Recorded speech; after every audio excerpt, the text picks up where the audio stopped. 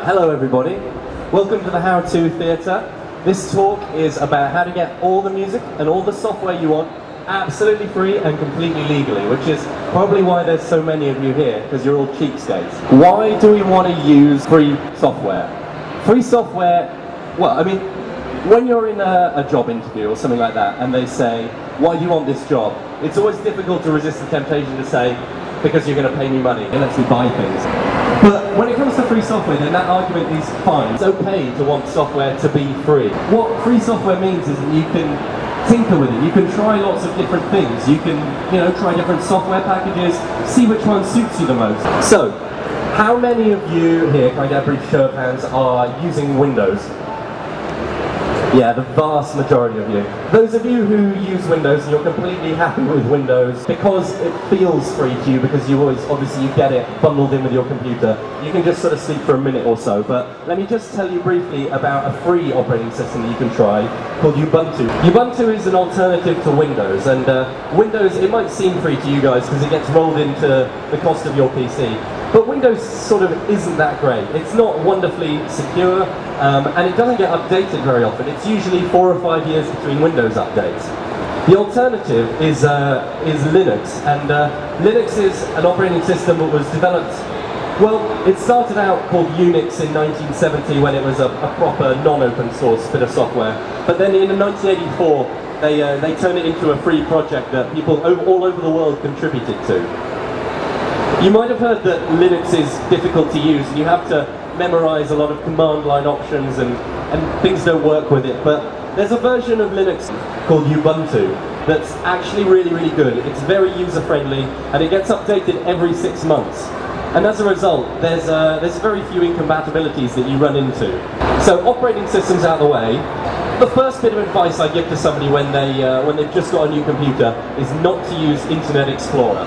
Internet Explorer is a horrible bit of software. It's bloated, it's slow, it's insecure, it doesn't really do anything. Microsoft, they're getting very good at updating it, and the most recent versions are a lot better. But for the majority of people, I'd recommend they install a different browser. The two I generally recommend are Firefox and Chrome. Now, Firefox is if we were analogizing with cars or something like that, then Firefox will be a family car with cup holders and heated seats and electric windows and all the features you want. Because what it does is it lets you download and install add-ons. Now these add-ons can do all kinds of things, everything from taking snapshots of whatever page you're on, to give you a weather forecast in the corner of your browser at all times, even blocking all the adverts on a page. Now I imagine probably a lot of you are using McAfee or Norton or Kaspersky or a bunch of these antivirus programs that you have to pay for. They're okay, but the worst thing you can do on your computer is just leave these trial versions installed that aren't updated, just the ones that come pre-installed with most computers. What you should do instead is uninstall those and install either Avast or AVG. Both of them are completely free antivirus software that's updated constantly. Now, I'll clarify that slightly because they're free to the home user. It's okay for you to install them on your home computer and it be absolutely free. And the way they make their money is they hope that you like the experience so much on your computer that you then, when your company is looking for an antivirus product, they hope that you'll pick theirs. Let's talk about email. I don't know, are any of you users of Google Mail, Gmail? Show of hands? It's great because it's web-based, and that means that there's just a window on the internet that you go to, and then your user experience is the same no matter what computer you access it on across the world. There's no real need for you to change an email address or anything like that because Gmail is able to import emails from pretty much every single email system there is out there. But its nicest features are its user interface features. What it does is it has a thing called conversations.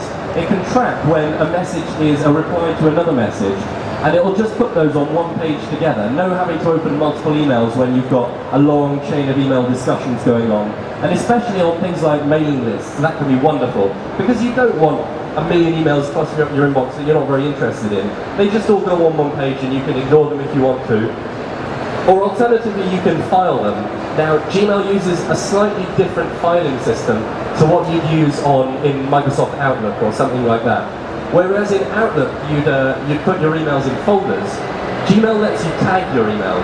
And what that means is you can, for example, I have tags for work and for useful emails that I'll want to remember later, and registration emails, and it lets you put an email in more than one folder at once, which can be really, really useful for trying to sort things out. Most of you are probably here for is the music section. I'm going to show you a bit of software called Spotify. Are any of you users of Spotify? One guy at the back there, one guy down there. Do you like it? Spotify is incredible. It has completely and utterly changed the way I interact with music. It's my favourite bit of music software, probably since Napster back in the 90s. It's wonderful, and it does what it does brilliantly.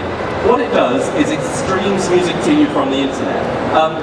Could I get a suggestion maybe from the front row of a favourite band? Someone shout out a favourite band that you like? Robbie Williams. Okay. What you do is there's a search box in the top left corner. So if I type in Robbie Williams, hopefully, there it is. It's that fast. Let's get that out of that just before it gets too loud. But Spotify is brilliant because it's constantly adding new content to its library. It adds probably like 10,000 new tracks every single week. They're constantly expanding and bringing up their back catalogue. But if you're not sure and you want something a bit more like a radio to play at you, then I'd recommend another website called Last.fm. What Last.fm does is it installs a little plug-in to your media player, and it works with Spotify as well. And any tracks that you play will get logged by the system. And there we go, there's Robbie Williams. And then it calculates charts based on which bands that you most listen to. And it then uses that data to generate what people listen to who like the bands that you do. So for example, if you listen to a lot of the Beatles and you never listen to the Rolling Stones, and there were lots of other people that listened to both the Beatles and the Rolling Stones together, it would recommend you the Rolling Stones. That's a very simplistic example. It's a lot more complicated than that. So that's music. Let's talk a little bit about video as well. If you've got video files on your computer that you want to play, there's a million different video file formats out there, and they're all proprietary, so it's very difficult to find one program that plays everything. But I found two. There's Media Player Classic, and there's VLC. Basically, VLC is much more of a video toolkit. Both of these applications are really, really powerful. They will play pretty much any video file that you throw at them. Stuff that Windows Media Player would normally just go, what's this? Let's move on to photos. You'll suddenly find you've got pictures spewing out everywhere. Your computer gets instantly filled up, and it can be quite difficult to organise the whole thing. What I recommend for pictures is a program called Picasa. Now Picasa is developed by Google, and I'm just going to boot it up and show you a little bit. I haven't got loads of photos on this computer, but you can see a little bit. What it does is it categorises it by the folders you put them in. There's options to crop it, straighten it, or reducing a red eye on photos. If you want something a little bit more powerful, if you're a bit more of a sort of imaging pro, then you might be thinking of Photoshop, and Photoshop is ridiculously expensive. It costs 200 quid to buy Photoshop, if not more. I don't know how much it is at the moment. But it's a lot of money, several £100. And there's a free alternative that the open source community has developed. It's called GIMP, G-I-M-P. Though, like Photoshop, it's very, very complicated. Because it's got all that power, sometimes when you look at it, you don't know where to start. And so what I'd recommend for most people is a halfway program, which is called Paint.net. Paint.net is what it sort of pushes itself as an upgrade to the default Paint program you get with Windows, Microsoft Paint. It's a great middle ground option. And then lastly, let's talk a little bit about instant messaging. One real problem with instant messaging is that everyone's on different networks. You might have friends that are on MSN Messenger, and other friends that are on Yahoo Messenger, and other friends that are using Google Chat, other friends are on Facebook Chat. It's a real pain trying to get one application that will do everything. But I found it, and it's called Pigeon.